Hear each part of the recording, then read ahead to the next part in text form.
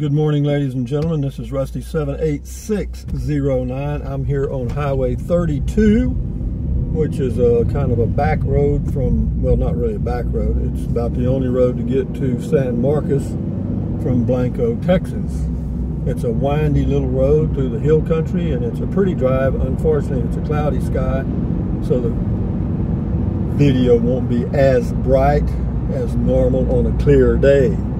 But having said that, what important news do I have to impart to you this morning? None, as in zero, nothing. So if you think if you want something important in every video you watch, this ain't one of them. However, we're going to take a little walk down memory lane, and we're going to talk about kites. The name of this video is Go Fly a Kite. Can any of you remember flying a kite? I can.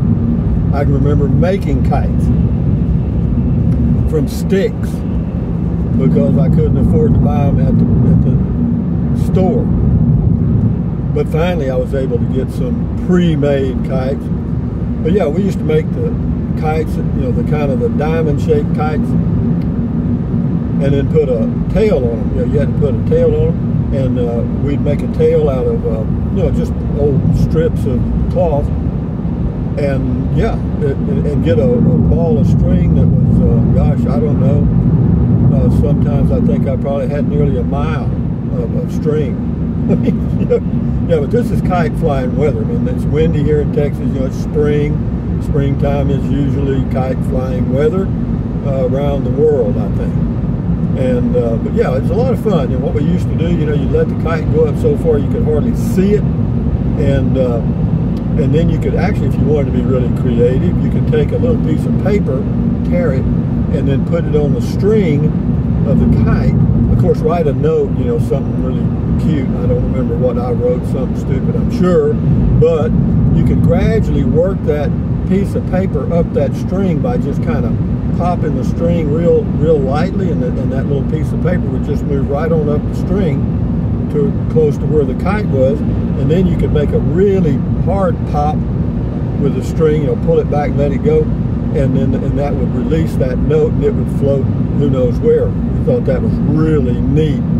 And yeah, those were the really high-tech days I grew up in. There was no internet, basically. Well, we had a telephone, but it wasn't anything like now. But no TV, radio, that was about it. You know, people used to sit around and watch the radio. I know I've mentioned that before in other videos, but yeah, the kite flying thing was fun. Back when I was a kid in the early 50s, yeah, you know, I was born in 1945, so, you know, I was around 6, 7, 8, 9 years old, 1955, and yeah, but you had to be really creative. You know, we had, of course, you flew kites, we played marbles. Now that was a big deal. You know, you had to have just the right marble. You know, we had cat's eyes and all that stuff. And then you had, if you had, you know, if you found some steelies, you know, which were the steel marbles out of bearings, you know, those were, well, that was a big deal. Yeah, cat's eyes and steelies, and yeah. And if you knocked one out of the circle, you got to keep it. You know, sometimes you were a pretty good marble player or shooter. You could end up with a whole sack full of marbles. Yeah, and they sold big marbles too. They sold some that were about big rounds a quarter, and then most of them were about big rounds a penny, or a little less maybe. And but yeah, that was a big deal. We were pretty creative. You know, you drew a circle, and you know, and all that stuff. I don't remember the stupid rules. And then we also spun tops. You know, you put a googer in one of them, which is basically a big chip or dent, and the other guy's top. And you know, we had even I did it. I mean, you took the original point out of his top and put a nail in there and made it real sharp and a long pointy deal. Oh yeah, you could split another top with that thing. Yeah, but this is just reminiscing about kids' games we came up with. And of course, I lived out in the country. You know, it was kind of a treat for me to go to town and play marbles and throw tops and of course fly kites. Another thing we did was fly model airplanes. You know, they had the little I don't know, they weren't gasoline powered motors. You bought the little can of fuel. I'm not sure what it was, but yeah, and you had the little bitty engines with a propeller, and you can mount them on a balsa wood airplane that you either that you bought pre-built or built yourself, or basically I actually bought some. We actually had a hobby shop in Kennedy, Texas. Believe it or not, we did. We had a hobby shop, unbelievable, where you could buy all kinds of stuff. And so I bought just a chunk of balsa wood and then a flat piece to make the wing and tail out of. And I made me an airplane. I did. I sure did. I carved it myself. I carved out part of the center to make it lighter and stuff. And I made the wing myself and the tail and all the stuff. And I made it so that the wing flaps would move. Oh no, I did it all myself. I worked really hard. You can buy all those parts at the hobby shop. And I thought, well, hell, why would I want to buy a $5 kit when I can build one for $1? So I did. Did it work? Well, let me say this. It wasn't exactly supersonic, but with one of those small little engines that they had, it would fly. It would. Yeah, you had a little hand controller, you know, to move your flaps so you could get it to go up and down. But basically, it just flew around in a circle. And mine was not what you would call a high altitude aircraft. It would fly about 10 feet off the ground, straight and level, and that was it. But it would do it all the time. I mean, it would fly until it ran out of gas. And then it would gently light down, so to speak. And then we had some that had the bigger engines. You know, there always had to be a few that the aircraft would go super fast. But when they hit the ground, it was like Humpty Dumpty. You couldn't put it back together again. And yeah, we had one guy that had one. I mean, it was a super fast. It was like a single wing thing. And it had a big, well, what I considered a big engine on it, which was about I don't know, maybe a quarter of a horsepower, if that. But yeah, it would zip around that circle in a heartbeat. Yeah. And but anyway, those are just things I'm thinking about as I'm driving on this road headed to San Marcos, Texas. It's about 9 o'clock in the morning, not quite.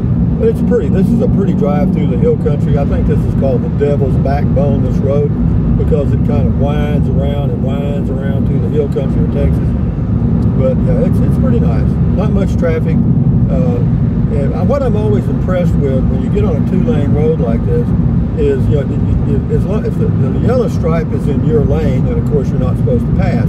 But when it's not in your lane and there's a long straight opening, you know, for people to pass, I don't know why they don't. You know, they'll run right up, they'll come right up behind you, get right on your bumper like there's one now. Now here's a place to pass, okay? And I'm slowing down to let this person go by because it's perfect.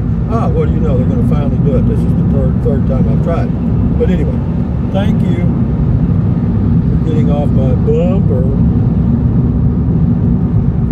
So, moving right along here in Central Texas, USA on a nice day. And this is today, guys. Always move forward. Yesterday's gone. Can't do a thing about anything that happened yesterday. You can do a little bit about what's happening right now because you're in control of it. But what's going to happen in the next 5 seconds, I can't tell you, and I ain't going to guess. But anyway, I'm going to put down my supervisor in my Spark 2021 LS manual transmission, averaging right now 46.9 miles per gallon at about 65 miles an hour, which is not too shabby actually.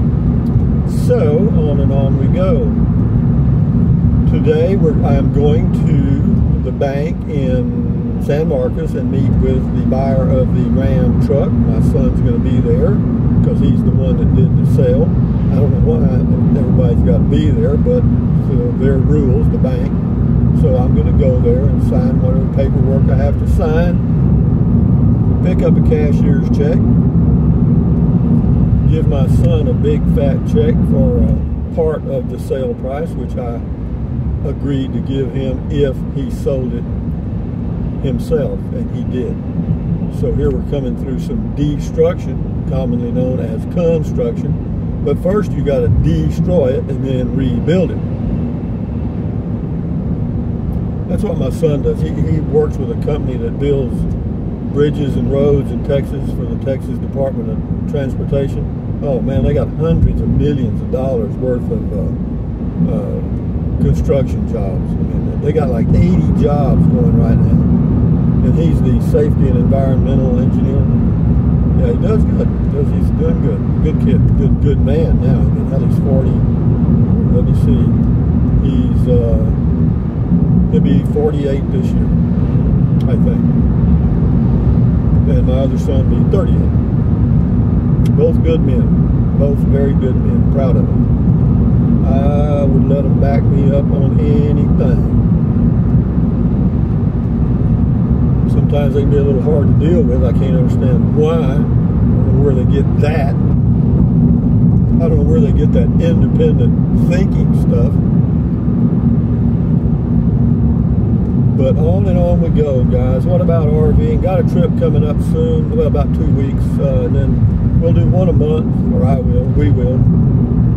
One a month for about anywhere from 3 to 4 days to a week until it starts to warm up, and then we will move. Well, you know, if New Mexico gets back into the real world, then I will go to New Mexico. If not, I will check out some other spots. Where? Not sure yet. But I got the whole world out there, guys, and I can go anywhere I want to go. Why do I like New Mexico? Well, you know, I've been there so many times. A lot of those areas around there are predictable, and I kind of like that. You know, I'm 75, and I like knowing where the grocery store is, where I can get gas, you know, where I can camp and so forth. And so yeah, but we'll see how it goes. I'm not. No, que sera, sera. Whatever will be, will be. Who sang that? June Allison? I don't know. Maybe one of the ones. Que sera, sera. Whatever will be, will be. The future's not ours to see. Que sera, sera. That's it, babe. Remember that Spanish phrase. It'll get you through life. But anyway, ladies and gentlemen, on Highway 32, smoking along at about 62 miles an hour in a 2021 Chevy Spark LS manual transmission with nothing, no cruise control, no nothing, no power windows, no sunroof, no solar everything. No, we're cooking, guys. But anyway, thumbs up, carpe diem, adios, bye-bye, buy anything you want, anytime. But if you think about it, use the Amazon link in the description of all of my videos except this one. Why? Because I don't know how to get it in there, and all I've got is my cell phone. But if you want to use the Amazon link, go to one of my other videos, and there's a link there. Just click on it, go to Amazon, buy whatever you want. Doesn't cost you 1 penny. Amazon takes care of me. And what else? Drink plenty of water, stretch, walk, take deep breaths, stand guard at the door of your mind. My.